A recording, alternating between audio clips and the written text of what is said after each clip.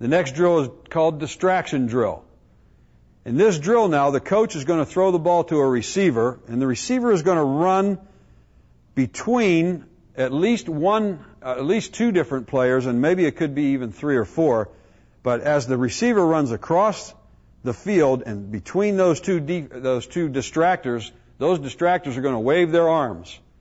Okay, and we tell them, wave your arms, try to distract the receiver, but don't touch the ball. Let the ball go through to him so he can work on catching it.